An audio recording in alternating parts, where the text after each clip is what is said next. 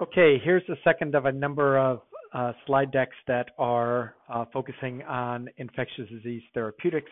Here we'll review the antibacterial agents, and we'll go through them more in depth when we talk about each specific condition. But the focus here should be really getting down the antibacterials. What will require you to do in some part is to merge what you remember from basic microbiology and other infectious disease content about which pathogens are involved or a focus of our approach and care. And then we'll look at the therapeutic end of it. And this block will just review the antibacterial drugs themselves.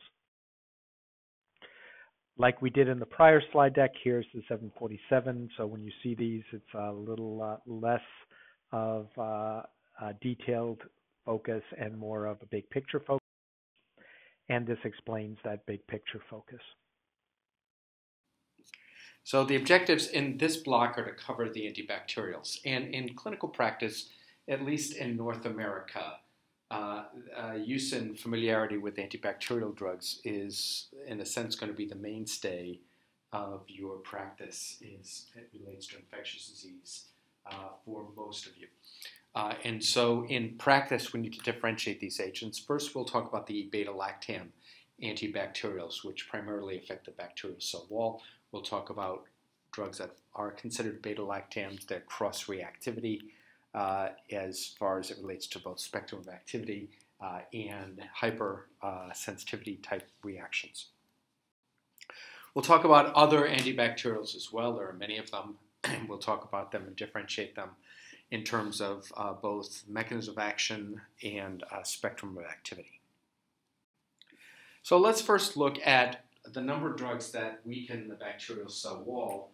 Of them, a subset of them are the beta-lactams, and a subset of the beta-lactams are the penicillins.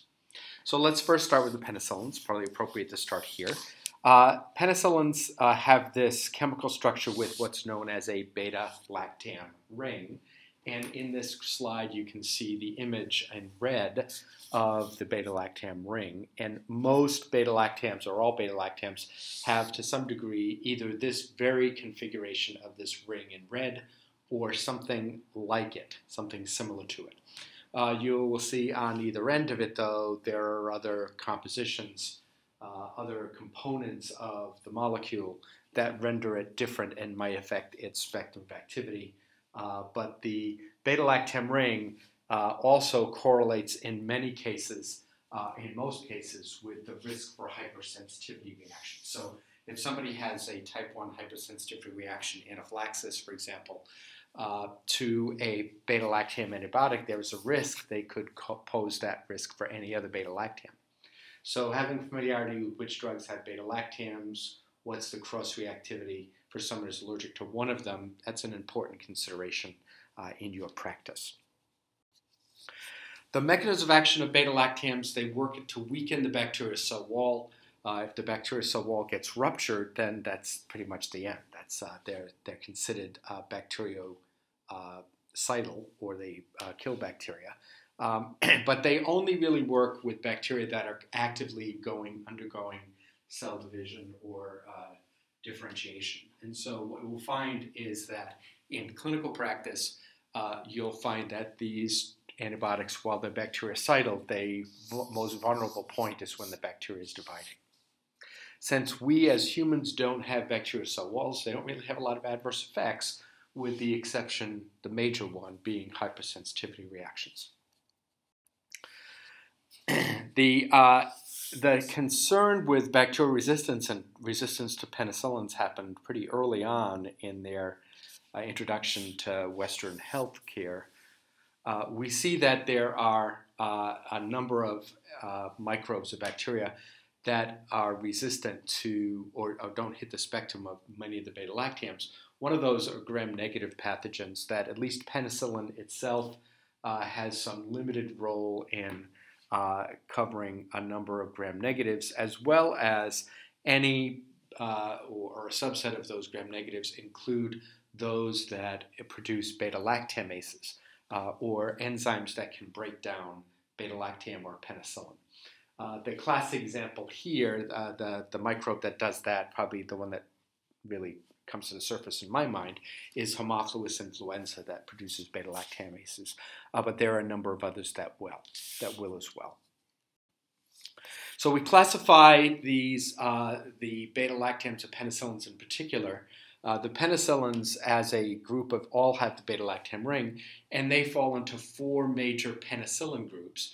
The narrow-spectrum penicillinase sensitive, the narrow-spectrum penicillinase resistant, the broader spectrum penicillins, and then the extended spectrum penicillins.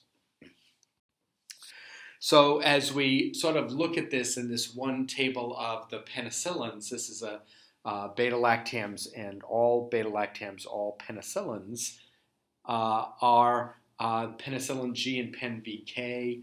Penicillin G is given only intravenously. Penicillin V potassium is given orally. Pretty limited role for penicillin G, particularly it's effective for some strep, particularly strep viridans. We see it for a few other strep infections as well. But penicillin itself has a somewhat limited role. We use it for other conditions like syphilis. It's effective for. In fact, it's one of the only antibiotics that is. But we'll see that it has some limited role, just penicillin G or pen VK. The next group of penicillins are those that produce or have the capacity to be somewhat resistant to penicillinases. And the big groups, the drugs here, are cloxacillin or dicloxacillin, which we don't really use much anymore, nafcillin and oxacillin, which we still occasionally use. It's a relatively narrow spectrum agent for which, if you have a microbe that's producing a penicillinase, you will find these drugs sometimes effective. An older group in this class, which you will have name recognition for, is methicillin. Methicillin also is a pretty effective agent for some strains of, among others, Staph aureus, but you can recognize just by its name that we have a methicillin-resistant Staph aureus or MRSA. While we don't use methicillin much anymore, partly because it's probably a little more toxic than some of the others in this group, we still consider those strains of Staph aureus that are resistant to methicillin as MRSA or methicillin-resistant Staph aureus. The third group we'll see are the aminopenicillins, and of this group we really think of amoxicillin and ampicillin, and sometimes in combination with another moiety that renders the spectrum a little bit longer or broader, and we'll talk about that in a bit. But amoxicillin is actually a surprisingly effective agent for a number of pathogens. We see it true for Haemophilus influenza. We see it has a reasonably good anaerobe coverage, oral anaerobes in particular, effective for a number of other pathogens as well. So we see amoxicillin or amoxicillin clavulanate or ampicillin sulbactam used for sometimes skin and soft tissue infections sometimes. We'll see it used for otitis media very commonly. We'll see it used for strep throat. You'll see it used for prophylaxis for folks who have a risk for endocarditis, bacterial endocarditis with like dental procedures and the like. So it has a pretty reasonable spectrum of activity, pretty widely used agent. The extended penicillins are sort of the canons in this group. They're the broadest of spectrum. And of all of these, the agent you'll probably see used most these days is piperacillin tazobactam, or the brand name of this is Zosyn.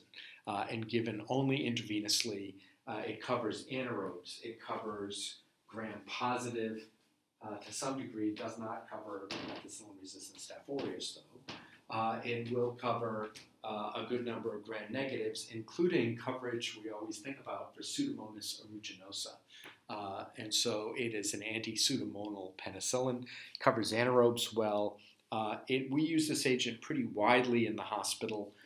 We are pretty grateful that surprisingly we don't have more resistance to piperacillin tazobactam at this point in time than we would almost expect because it's such a widely used agent. But it's sort of our workhorse agent for hospital-acquired pneumonias, for serious infections where we worry about broad coverage until we can narrow our activity or isolate an organism and do a more narrow spectrum agent. When we think about the penicillins, we think about allergy as well, and you can do skin testing if somebody says they're allergic to penicillin. Many times folks will say they're allergic to penicillin, but what happened is they might have had an upset stomach or they had some other sort of problem, or that just somebody told them they were allergic to penicillin, so they carry that on their medical record. Over time, the true allergies may or may not be real. It's hard to know that. But whenever we consider a patient who tells us they've had something that looks like a type 1 hypersensitivity reaction, hives, urticaria, or immediate reactions, or anaphylaxis, angioedema, something like that, then we are very leery of using any beta-lactam at all in those patients, particularly avoiding penicillin. So when we look at a patient who comes with an allergy of penicillin, we need to ask what their history is. And if it's not a type 1 hypersensitivity, they may actually be a candidate for other beta-lactams, not penicillins per se, but we'll talk about in a couple minutes the cephalosporins, which are related to the penicillins, but are not, they have a beta-lactam ring, but there's less cross-reactivity for allergic reactions. The considerations we think of when we think of pen allergies is that it's probably of all of the drug allergies that are seen, penicillin is probably the one we think of most often. Reactions, though, can vary. We can have cross-reactivity, certainly among the penicillins. So if somebody has a true type 1 hypersensitive reaction to penicillin, we can't use amoxicillin. We cannot use piperacillin tazobactam. And if they have a true type 1, we're going to probably avoid most of the other beta-lactams as well. We're particularly worried about these immediate anaphylactic type of reactions.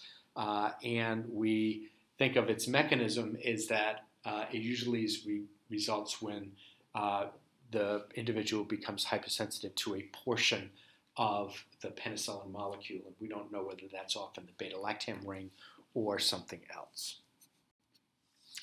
So let's look at some of these agents more specifically. First of all, penicillin G, older agent that's been around, probably one of the first of the penicillins.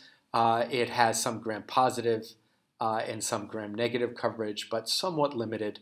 It's not effective against anything that produces penicillinases. There's a number of those agents that are true. It's a first choice for gram-positive cocci that are sensitive to penicillins. This could be true in meningitis, endocarditis, pneumonias, but in clinical practice, because there's so much resistance, we don't often see it used empirically. It's used only when we have isolated or a pathogen that is sensitive to penicillin. That's usually the case. We have the penicillinase resistant or the antistaphylococcal penicillins. We talked about methicillin, nafcillin, or oxacillin. We don't actually see these used all that much, but when you've got a pathogen that is sensitive to this, particularly in someone, for example, who might have endocarditis, infection in their heart valves, then it may make sense to consider use of one of these antistaphylococcal penicillins.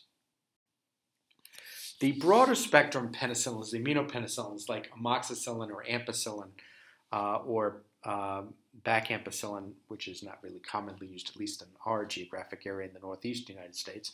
What we'll see here is a pretty widely used agent. It's an alternative for certain staph and strep infections, particularly strep, and effective for otitis, effective for a number of other conditions we'll talk about in a bit when we talk about the indications for many of these agents. But pretty much of a workhorse agent you'll see used pretty commonly. The extended penicillins are also workhorse agents in acute care settings. So if you work in a hospital, you'll see particularly piperacillin tazobactam associated with coverage against, among other things, Pseudomonas. And when we're talking about hospital or healthcare associated infections, particularly healthcare associated respiratory infections, but others as well, we worry about Pseudomonas because Pseudomonas is a pretty serious pathogen that has difficulty in what covers it, and piperacillin tazobactam, interestingly, covers it pretty well. Whenever we use a beta-lactam, we're always concerned about the possibility of whether or not the pathogen we're looking at, aiming at with that beta-lactam produces a beta-lactamase. You may remember this from basic microbiology. There are different subtypes of beta-lactamases, and then there are inhibitors that are available that are more specific to that type of beta-lactamase. So it's not really critical that you differentiate the four molecular classes of the beta-lactamases or match those up directly with the inhibitors that are associated with being effective against those particular beta-lactamases. But just keep in mind that each of the beta-lactams might be more or less specific for the type of beta-lactamase which renders it that beta-lactam inactive.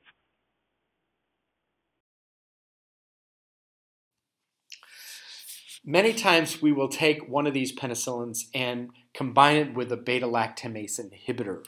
These inhibitors have been around for a couple of decades now, and you will see the tazobactam component of piperacillin is a beta-lactamase inhibitor. The sulbactam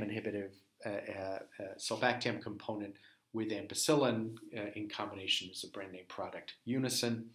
And augmentin, very commonly used, is a combination of the beta-lactamase inhibitor clavulanate with amoxicillin. They're pretty widely used in combination. They are broad in the spectrum for any of the agents, particularly Haemophilus influenza, but others as well, any of the pathogens that produce a beta-lactamase. So periodically you're going to see in this particular slide deck, you're going to see this slide with an area that's highlighted. And I would really encourage you to become very familiar with this graphic or something like it. If you happen to have a Sanford guide, usually there's a nice table in Sanford that gives you this kind of information. And this is, in a sense, similar to an antibiogram, except this gives you a little less specific information and certainly not geographically specific. But it gives you some information or framework to think about which classes or which agents specifically cover which pathogens. And so across the top, let's look at what we're sort of dividing the broad scope of pathogens, and there's exceptions to this rule. Far left is methicillin-resistant Staph aureus. And in this day and age, when you're talking particularly about skin, soft tissue, or healthcare-associated infections, we're always thinking MRSA as a potential pathogen and whether we need to cover that. And as you'll see, the penicillins we just spoke about do not cover methicillin-resistant Staph aureus. Then we think about other gram-positive infections, and the penicillins are reasonably good for many other gram-positives, particularly staph and strep particularly. And then the gram-negatives. There are many gram-negatives we think of. One of those gram-negatives is across the top is also Pseudomonas aeruginosa. And in this case, Pseudomonas is we have a limited availability of what covers Pseudomonas. That things that may cover other gram-negatives quite well may not cover Pseudomonas. And so Pseudomonas we always worry about in particularly healthcare-associated or healthcare-acquired infections. And then the last two over to the right are anaerobes. We worry about anaerobes if there are infections that are deep-seated in pockets. For example, we worry about these for dental infections underneath the gum line or in the tooth, for example. Anaerobes seem to have a particular propensity to cause dental infections or mouth-borne infections. We also worry about anaerobes if the oral contents get aspirated into the lungs. So if someone has an aspiration pneumonia, we may want to think, well, then we need to cover for oral anaerobes. We think about anaerobes as infections in gut or below the diaphragm infections. This could be GI infections, trauma to the gut, gunshot wounds, for example, appendicitis. And one of the agents we worry about there is the anaerobe Bacteroides fragilis, which has a more limited has had some resistance to some of the common agents we've historically used. And finally, on the far right are the atypicals, and the atypicals are often agents that are seen in patients with community-acquired pneumonias, particularly younger patients with a community-acquired pneumonia that we want to make sure we cover for them. So as we think about the penicillins we just spoke of that are blocked here, we'll see that they have reasonably good coverage for gram-positive, and as our spectrum increased, we saw more coverage for some of the gram-negatives. And the only anti-pseudomonal penicillins really are piperacillin tazobactam. So if we cover Pseudomonas, one of the reasons why piperacillin tazobactam is a workhorse in healthcare settings is that it has a pretty nice spectrum. It covers virtually everything you want to cover. Covers anaerobes, it covers Pseudomonas, it covers gram-negatives, most gram-positives. Where piperacillin tazobactam doesn't cover is MRSA. It doesn't cover atypical. So you wouldn't use it in community-acquired pneumonia, or you need to add something that covers for atypicals. And then if you think MRSA is a potential pathogen, then you need to add on something else that covers MRSA. We'll talk about that in a little bit.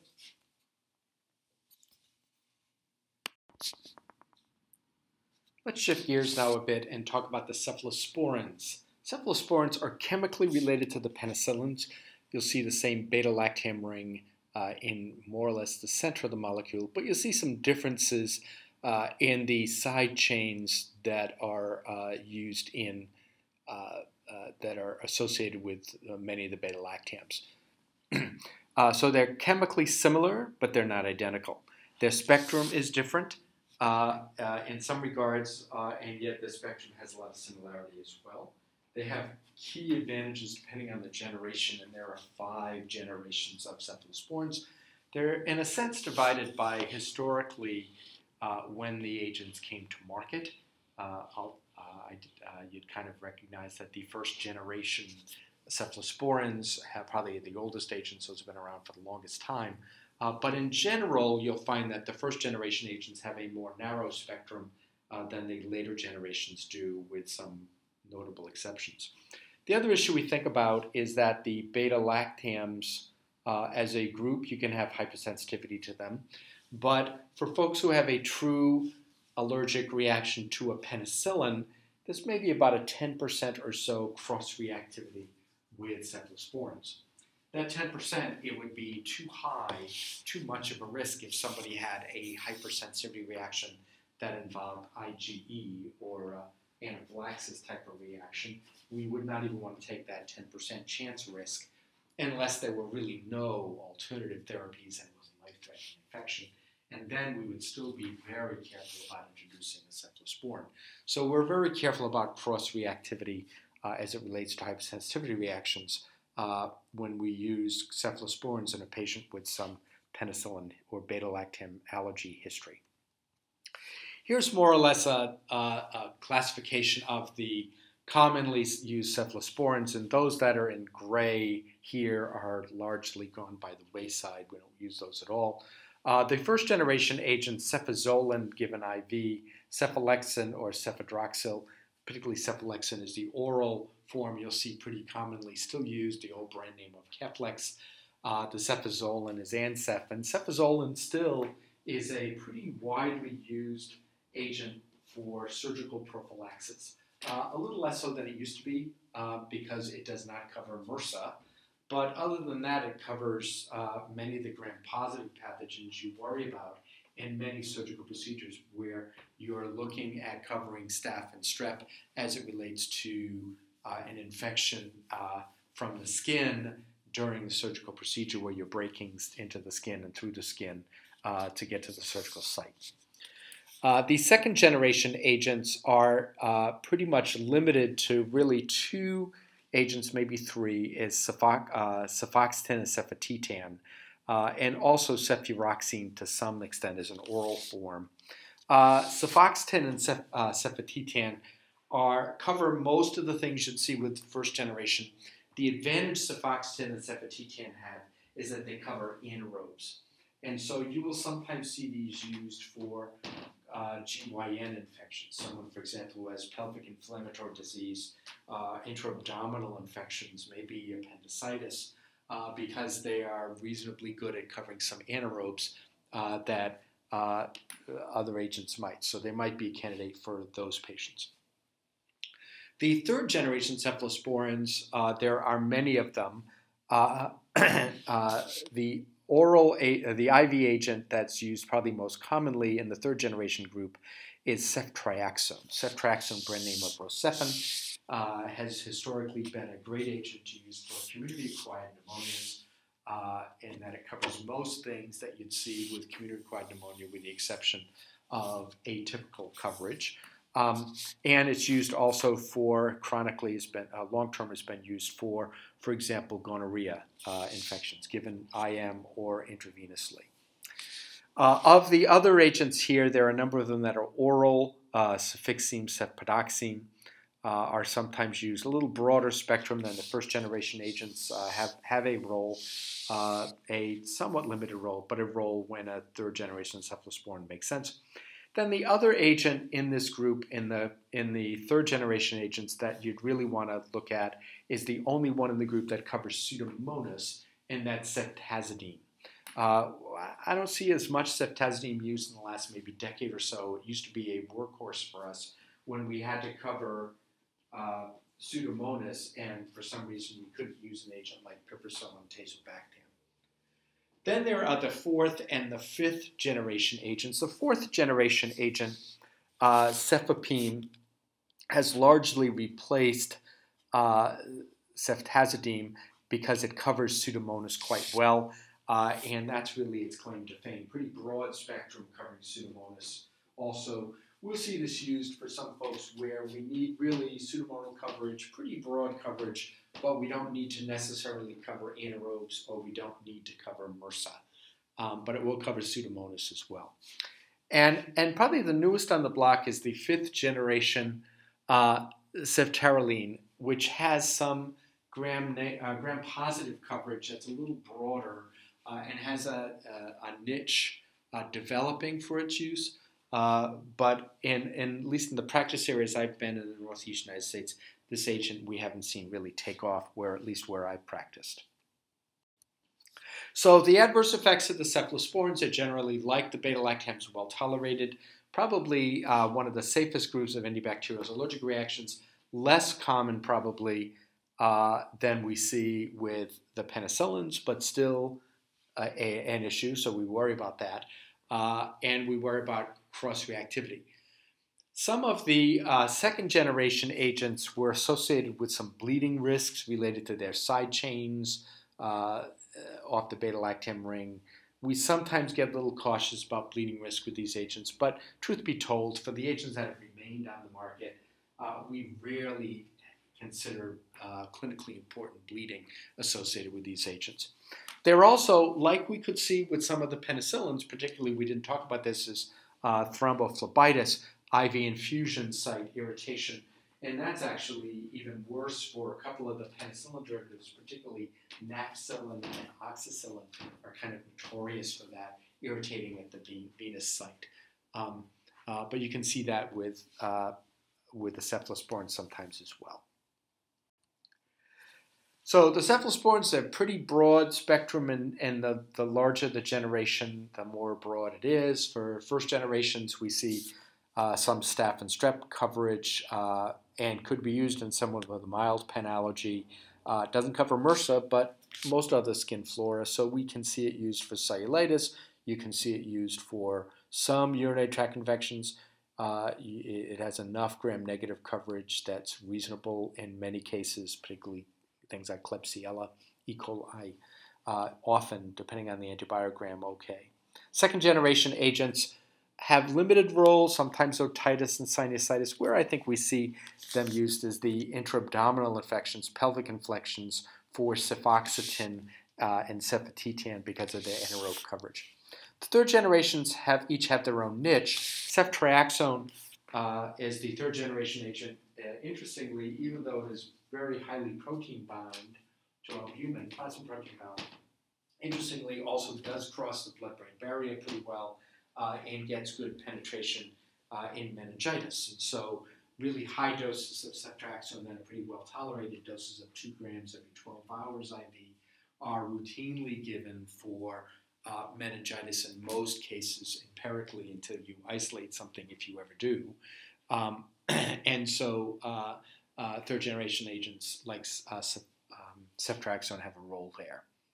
But typically you'll look at the agents and you look at the spectrum of activity, the patient issues with allergies, the site of infection, can the drug get there? All of those are factors we think about when we choose which agent, including which cephalosporin. Cephalosporins with pen allergies, the data is kind of all over the map, but you'll find that somewhere between 1 to 10% of patients who have a reaction to a penicillin may have a reaction also to a cephalosporin. And so we, depending on the data you look at, most of the time the reason why the rates are often reported lower is because a patient never had a true penicillin allergy in the first place. And so you'll find there's sort of a wide range of perspective on how serious that is. But if you've got someone who had a true type 1 hypersensitivity reaction to penicillin, we're going to be very cautious about using a cephalosporin in that patient. So here is the graphic we think of for the cephalosporins, and encourage you to kind of embed this in your mind, that first generation agents cover gram positives and some gram negatives.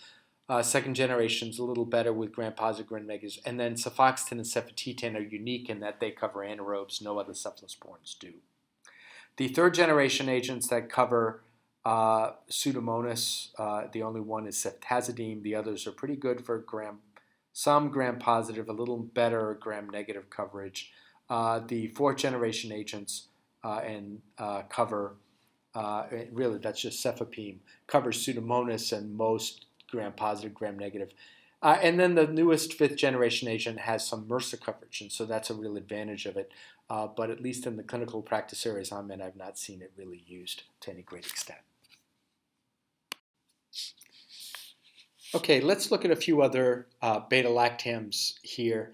One is the monobactam as trionem, and then we'll talk a bit more about the carbapenems, which are pretty widely used in practice. As trionem, as a monobactam, has pretty limited role in that it covers some gram negatives reasonably well, although not particularly effective for Pseudomonas.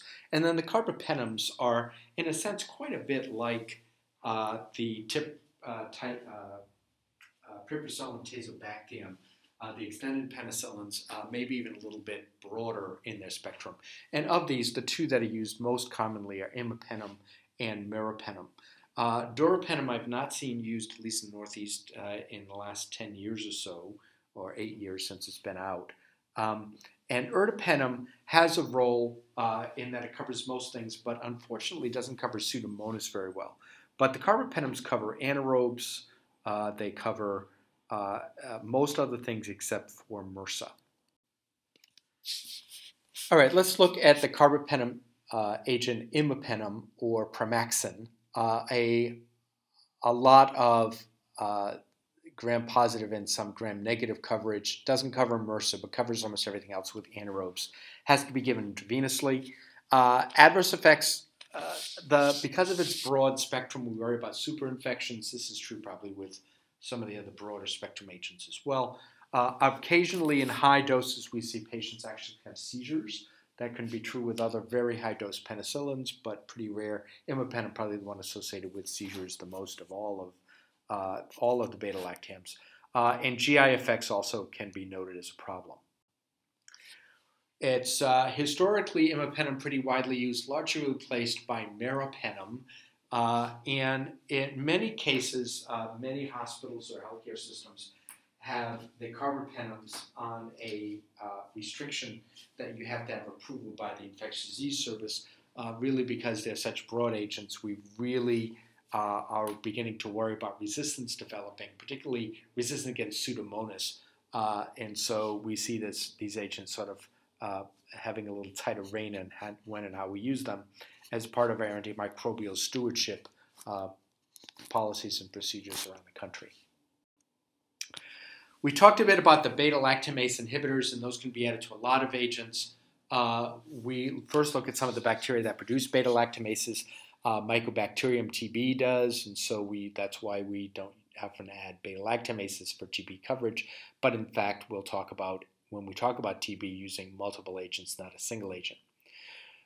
We worry about beta-lactamase with MRSA, with other staph infections for Enterobacteriaceae. Haemophilus influenza, probably the one I think of most commonly. Neisseria can do it, Klebsiella, Citrobacter, Morganella. And the 4 beta-lactamases that are commonly used are clavulanate, sulbactam, tazobactam, and the newest one on the blog, avibactam. So here are some of the combinations that we see with some of the beta-lactamase inhibitors in clinical practice. Some of these are under trial and some of them are available. Really, of all of these, really the 2 or 3 that you will see commonly used is augmentin, amoxicillin, clavulanate, unicin, ampicillin, sulbactam, which is IV, and zosyn, which is piperacillin, tazobactam, which is also IV. So as we look at these agents, the carbapenems cover gram-positive, gram-negative, and anaerobes well. The only issue is ertapenem doesn't cover Pseudomonas. And then as trionem, consider this pretty much gram-negative with some Pseudomonas coverage, but I will say that in a lot of settings, we have a lot of resistance with Pseudomonas as trionem. And so clinically in practice, we don't really see as trionem used when you think Pseudomonas is a picture.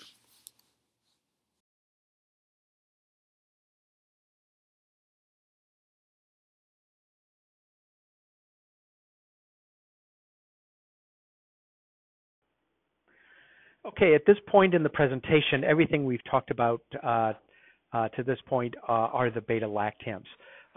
We'll now change gears and talk about non-beta-lactams. But important for you to be able to differentiate the agents we've spoken about already, which are all beta-lactams, apart from the agents we're going to talk about from this point forward, the non-beta-lactams, in that if someone has a hypersensitivity reaction to one beta-lactam, they can have a cross-reactivity with a different beta-lactam. Certainly the penicillins themselves, the cross-reactivity for one penicillin is very high with another.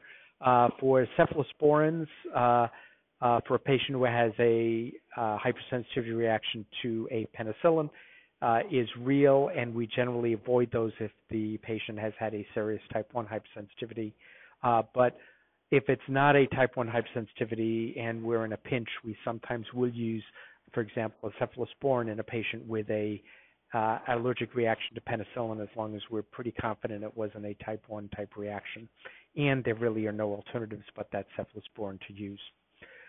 We'll speak from this point forward about the non-beta-lactams, and for someone who has a pen allergy or a beta-lactam allergy, the agents we speak from this point forward generally are not problematic.